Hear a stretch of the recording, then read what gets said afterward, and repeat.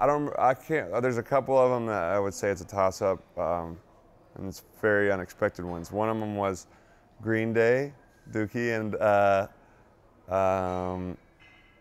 Green Day and Matchbox 20, Yourself or Someone Like You, I think is what it's called. So I remember very vividly having those records, and then Garth Brooks. Garth Brooks, it was one of those three, and within those three were the first three, and Boyz II Men.